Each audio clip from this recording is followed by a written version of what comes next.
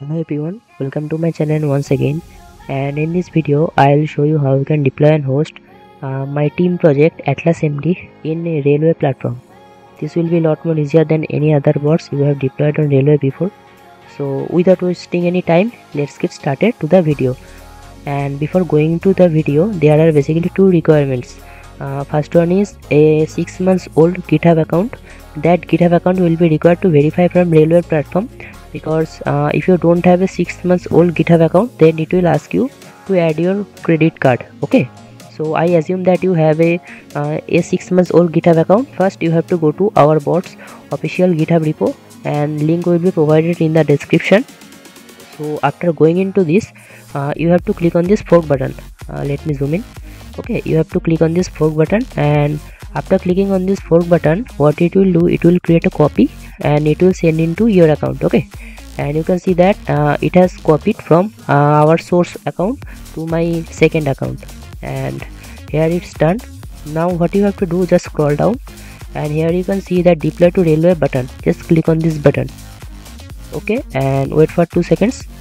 Now in Atlas section, you have to put after Atlas some garbage value. Okay, so now next thing you have to do is click on these 3 pre-configured environment variables. Just click on it. You have to modify this. So in session ID is basically tricky thing. Okay, in session ID you have to put any random string. I am putting, and don't forget to keep it copied. I am copying it because this will work as an OTP when you will trying to get the QR in the mod section. In the mod, I have shown here that how you can add multiple mods. Here 91 is my country code, and this one is number, and you can add multiple numbers in this manner. By following this manner, you can add multiple numbers, and you can add even more numbers separated by comma. Okay, so and now next one is MongoDB. I will recommend you to use your own MongoDB cluster if you have any, and if you don't have, you can use mine. But if you use this public one, then you might get some issues like character change issues, etc. And in prefix is basically you can put anything you like, minus, slash, star, plus, hash, etc. But I like minus, so I am using it. So after filling up everything, it's done. Now click on this deploy button, and just wait for at least 10 to 15 seconds, and it will start deploying. While it is deploying, you have to go to settings and click on this generate domain button. Okay, just click on it and wait for some time. Okay, the domain is generated. Now click back to the deployments section, and the deployment will start in couple of seconds. So just wait for it to get started. Okay, so deployment has been started, and you have to wait for it. You can also click on these view logs and see the process.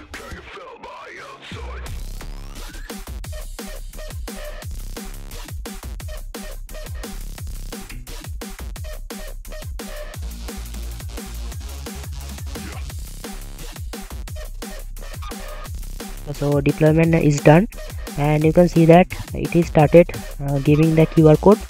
So how you can use it, you have to click on this domain. Okay, just click on this domain, and if you see this thing, that one moment, then you have to just wait for 2 to 3 minutes, and it will start hosting our page into this domain. Okay, so you have to just wait for at least 3 to 4 minutes.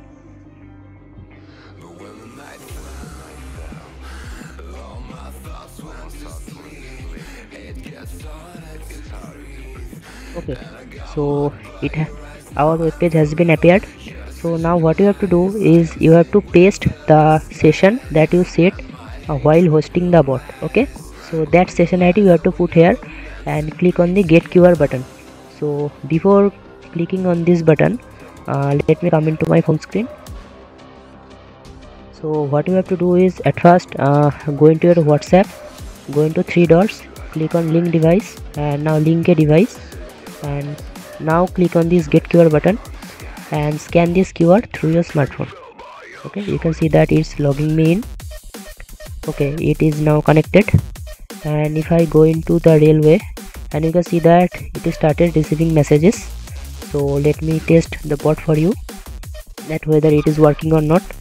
And you know that I set it to minus the prefix. Let's test.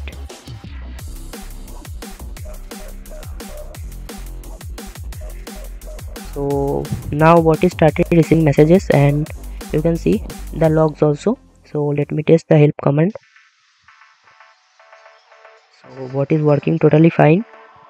So let's try to change the character. So you have to just choose anything you want. I am choosing, suppose, Makima MD. So just choose it. Okay, so the default character is now Makima. So let's test. So here you can see that bots footer and bots image video also everything changed into Makima. And you can enable or disable chatbot also. So this is the command to enable chatbot inside a group. Now just turn it on. You can also read through the total help list.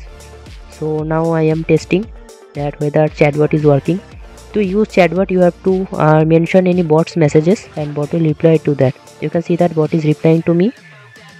So bot is working. So let's test the play features, that is banned in railway. Suppose I am playing these songs. Okay, so you can see, let's download the audio.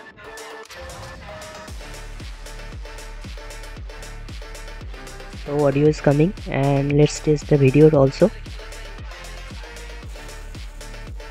So you can see that bot is totally working in railway platform. So let me test the sticker commands also.